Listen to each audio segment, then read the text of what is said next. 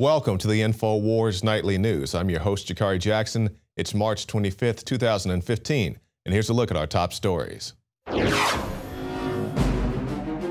Tonight, Apple wants you to get accustomed to real-time tracking. Plus, the government wells are running dry as California runs out of water. And cybersecurity pioneer John McAfee reveals how the police Big Brother system remotely steals your data. All that plus much more up next on the INFOWARS Nightly News.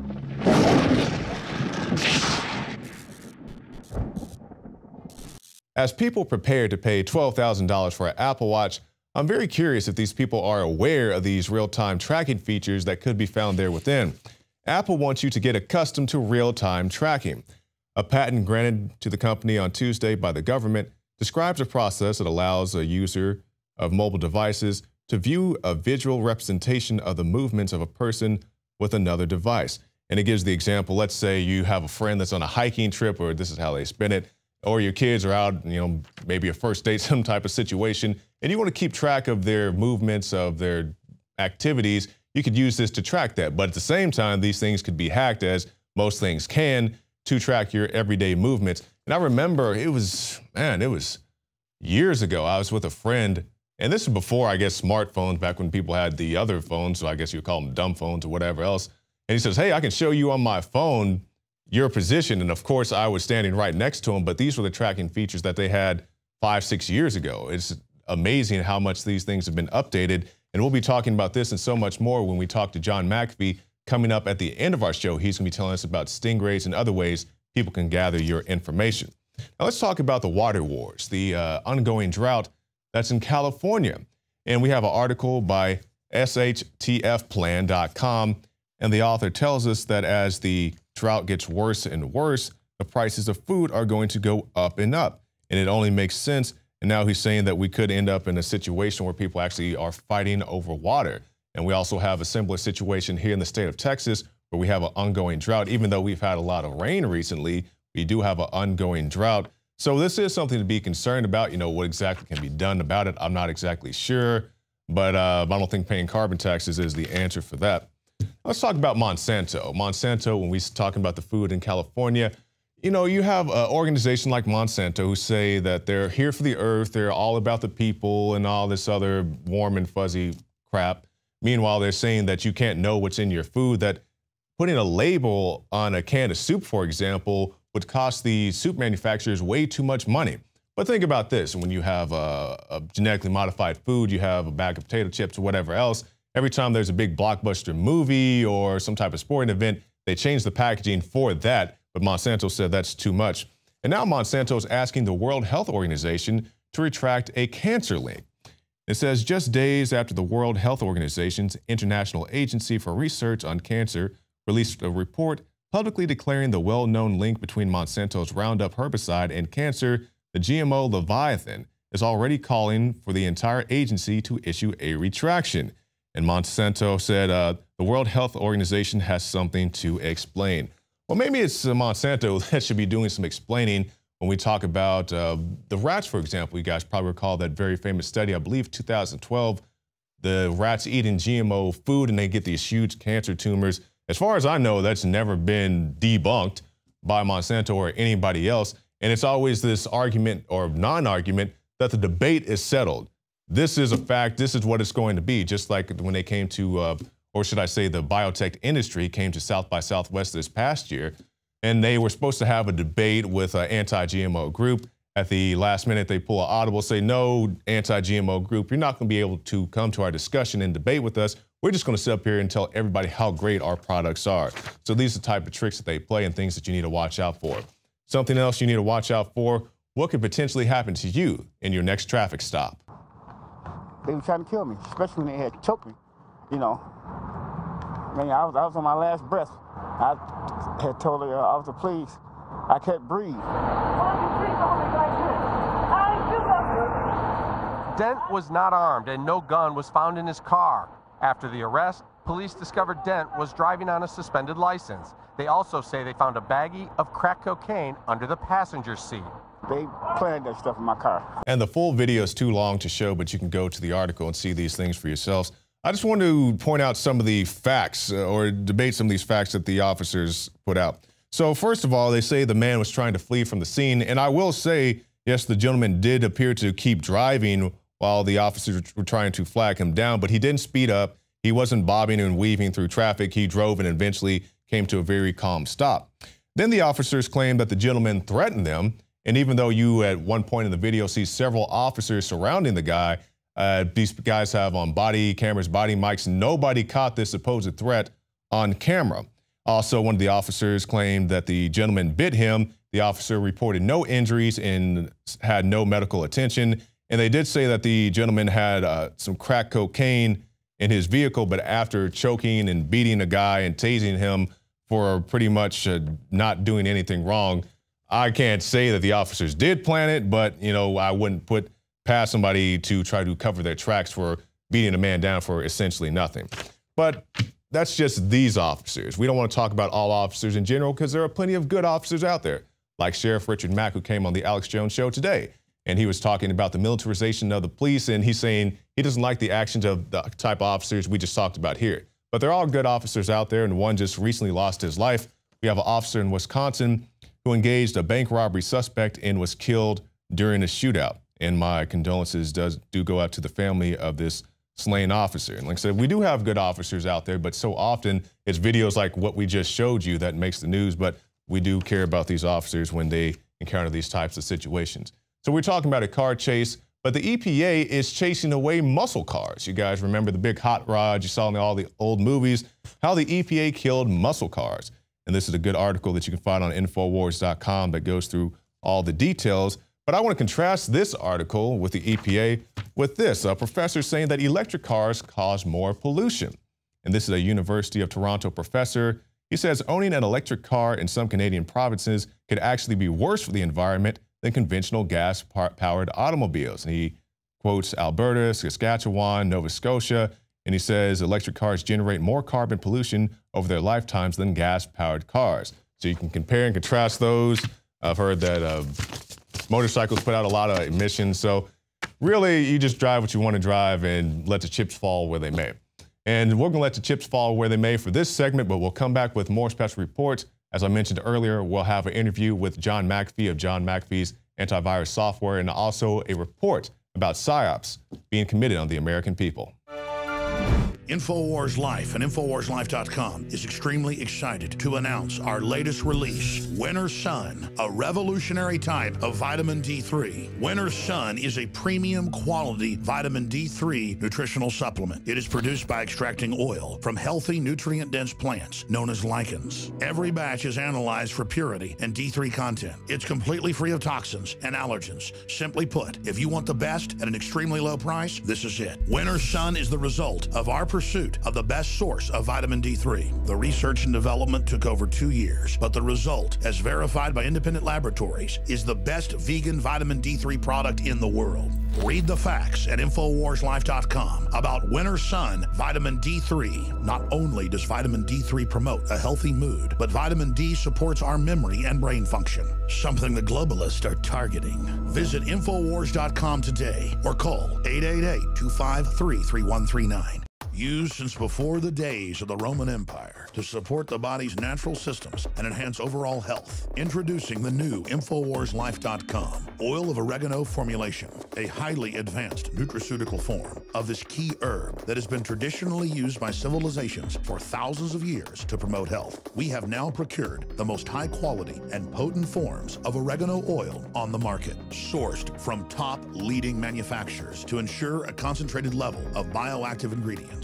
Extracted directly from the wild herb and sealed in easy-to-use capsules, you will no longer need to endure the burning of liquid oregano on the tongue. Wild crafted from the Mediterranean oregano species that experts agree is one of the most powerful and most challenging to acquire. This winter season, it's more important than ever to secure this true form of oil of oregano. Now available in our limited first run at InfoWarsLife.com. That's InfoWarsLife.com or call 888-253-3139.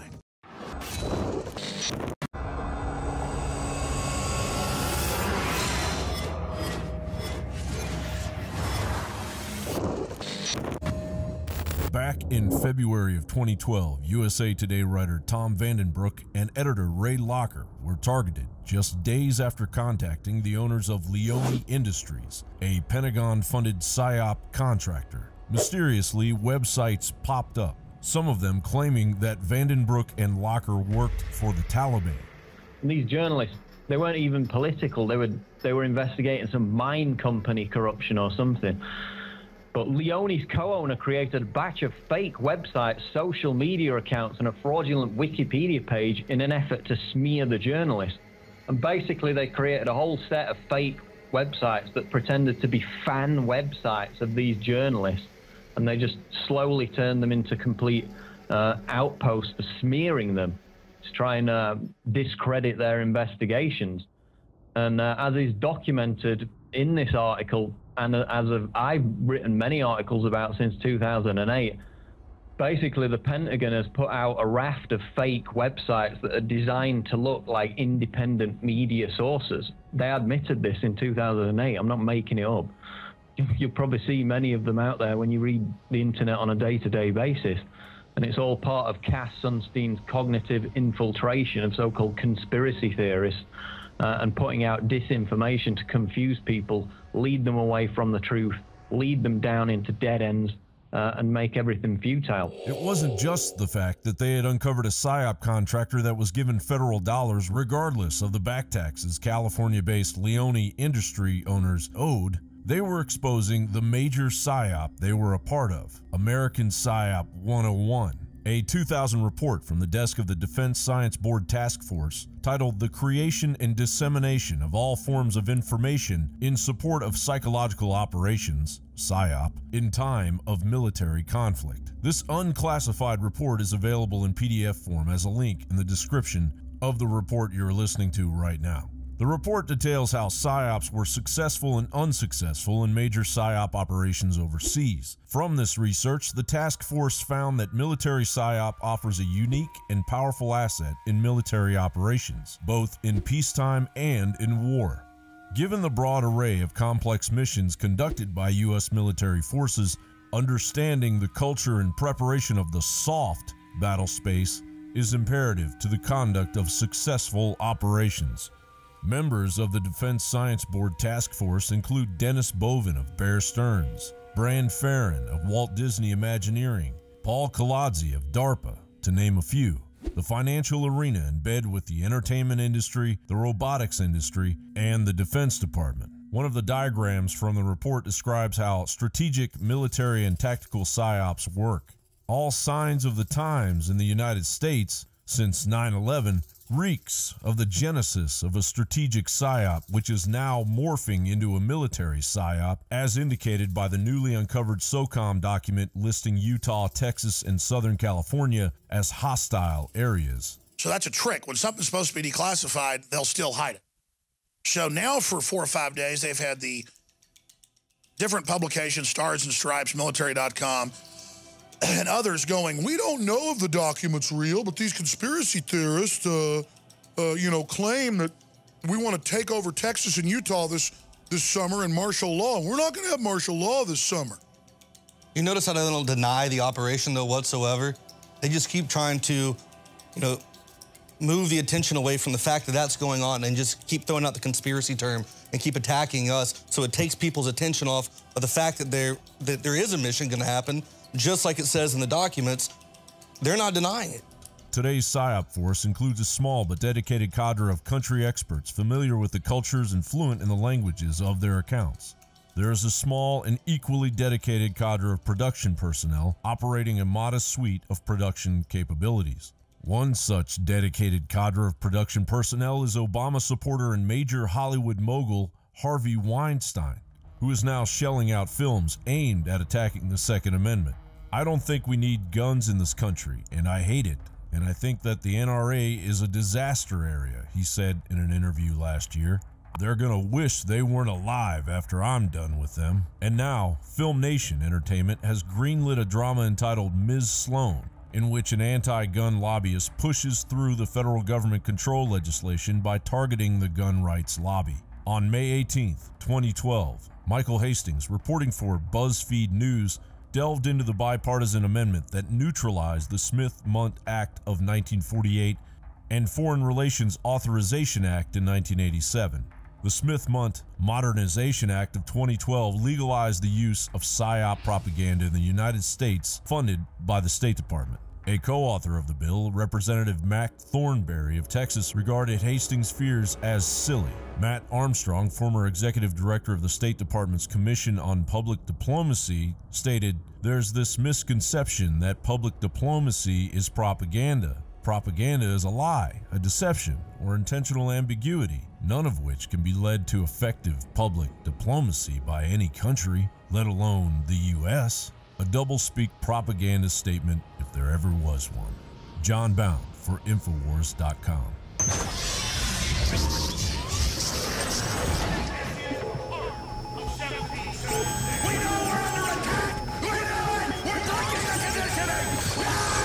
DNA force. When cells become toxic, they die early and aging sets in. DNA force. No one has put together a formula that focuses directly on brain health, nerve growth factors, and optimizing your cellular energy at the same time. Just one of the key compounds, BioPQQ, is backed by major clinical studies. DNA force. We now have the synergistic solution. Secure your DNA force today at InfoWarsLife.com or call toll-free 888-253-3139. DNA force. The knowledge of the ancients, tried and true, trusted herbs and extracts fused with the latest nutraceutical science. Introducing the all-new Ancient Defense Herbal Immunity Blend, crafted with over 14 key ancient herbs and extracts to supercharge and prepare your body for what experts admit is the most dangerous season of the year. We have rejected hundreds of other formulations in our quest to bring you what is simply the most powerful and comprehensive proprietary formula that we have ever created in the realm of herbal immunity. For the last 2 years, our team has been working with top doctors, nutritionists, and chemists to develop the ultimate nutraceutical formulation.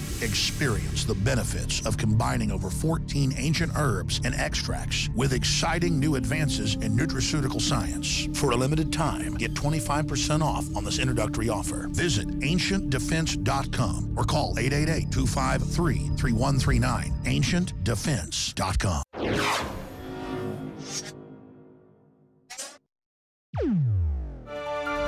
John McAfee of McAfee Antivirus Software contacted us. He said, "I'm very concerned about the Stingray systems." You guys probably heard us talk about these.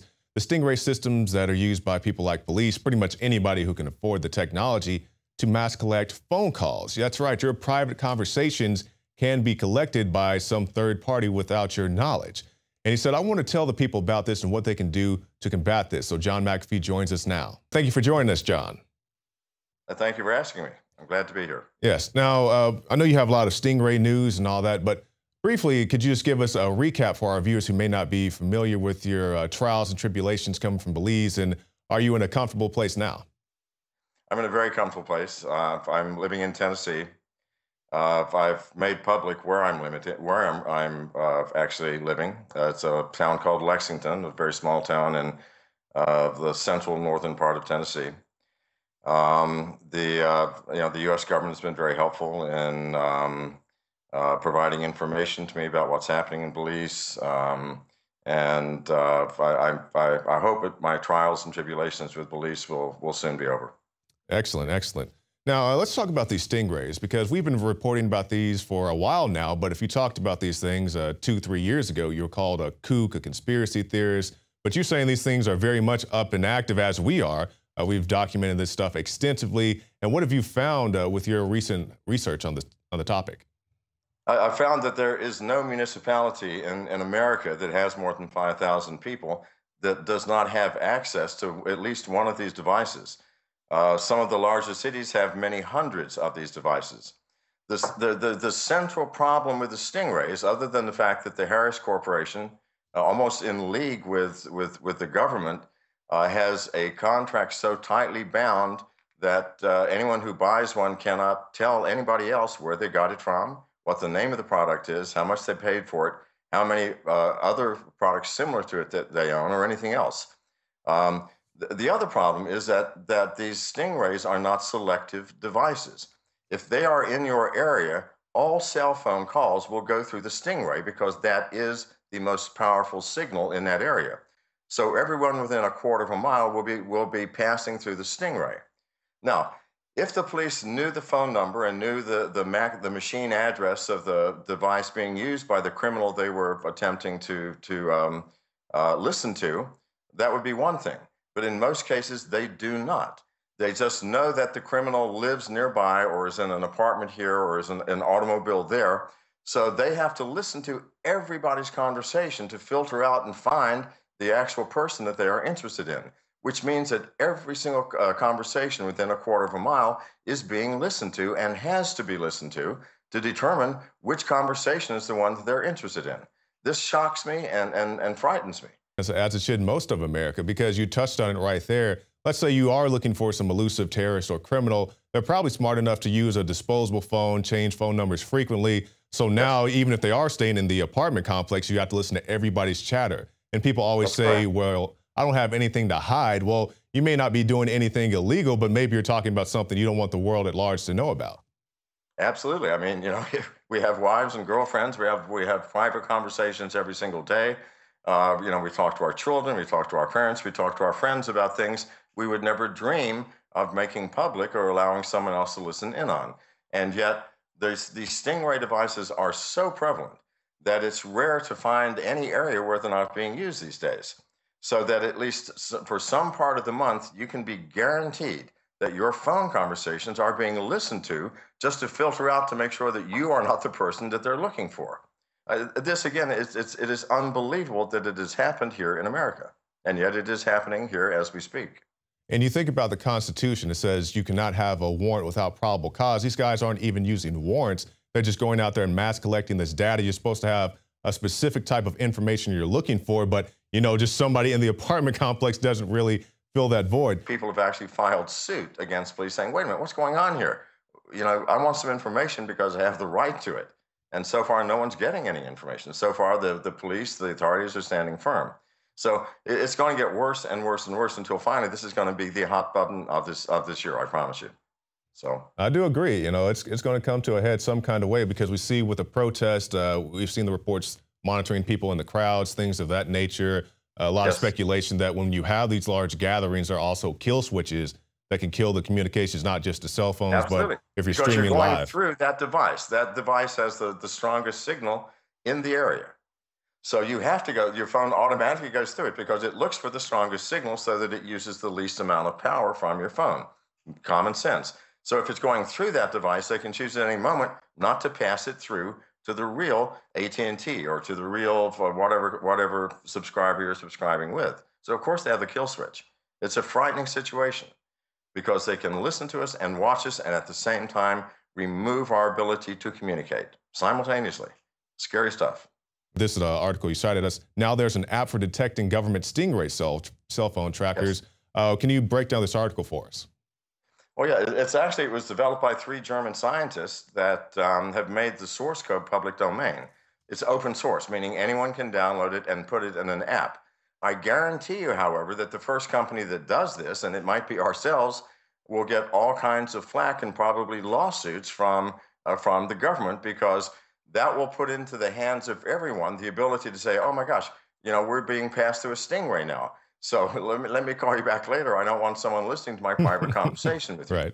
Well, if we as the general public can do it, then so can the criminals. And I'm sorry about that. Yet we have to know when we're being listened to if we are innocent of any crime and they do not suspect us of any crime. Certainly we have the right to know that they're listening to our conversations. If we do not have such a right, then please, somebody tell me what law removes that right from me. Because as I understand our Constitution and every state constitution, I do have the right to have privacy in my communications with other people, provided I am not performing a criminal act or I am not suspected of performing one. That is no longer happening. In order to find the bad people, they have to listen to all of the good people.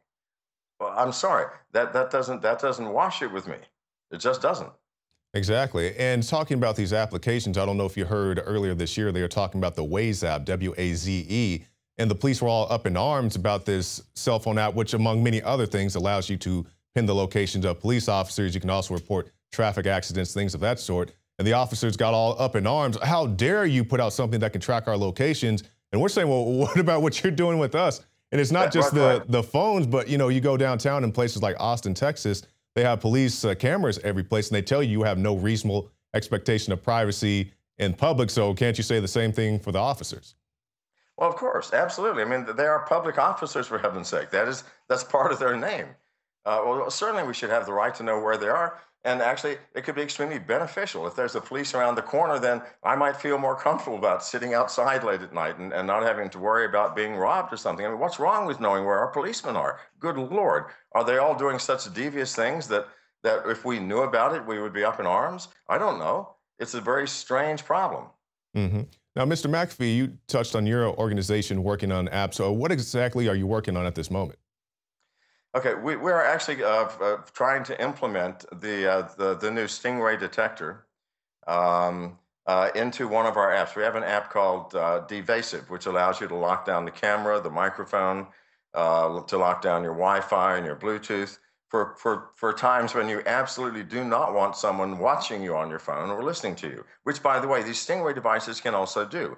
Not only can they intercept your phone conversations, they can plant onto your phone software which will allow the police to watch you and listen to what you're saying while you're in the privacy of your own home. And they may actually have to do this to determine whether or not they have the right person.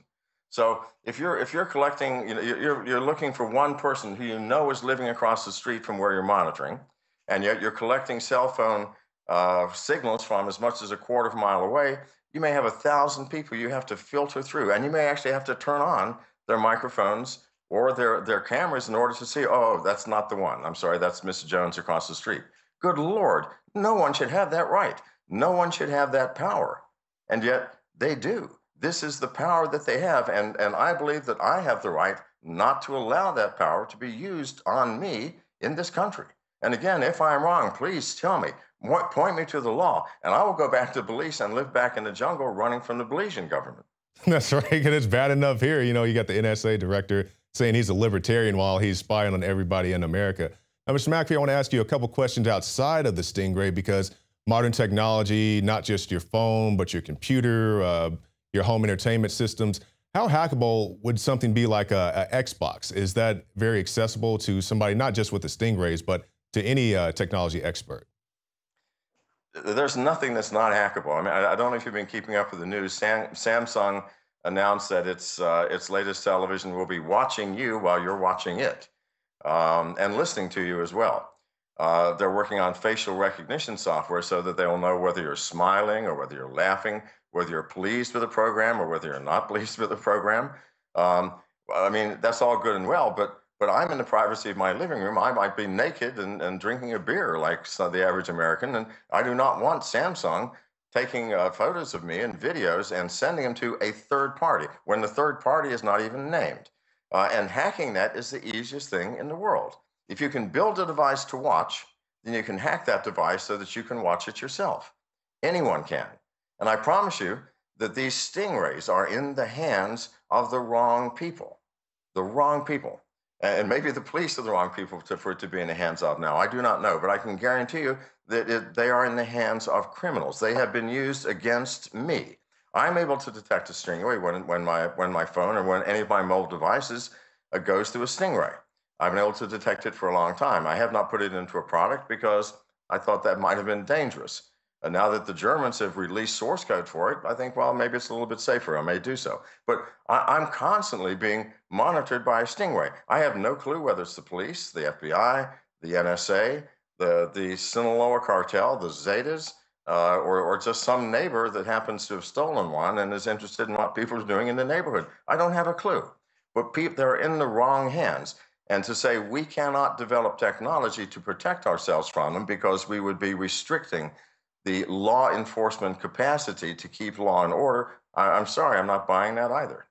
Well, you hit the nail on the head right there, because you're talking about even with the police officers, we've seen NSA officials spying on girlfriends, ex-wives, things of that nature. So to say that this stingray can't be used for a similar type of tactic is completely ridiculous. Well, John McAfee. We know it is. I mean, there are so many of them out there that statistically we know for a fact. And I know for a fact because they're being used against me. And to my knowledge, I have done no crime here in America other than the crime of speaking out against things that I do not believe in. And I speak out very strongly. I think Alex Jones would sympathize with me. I think he's gone through periods like myself where he has been watched and harassed even by our government. Okay, well, fine. I mean, I'm an individual. I can put up with that.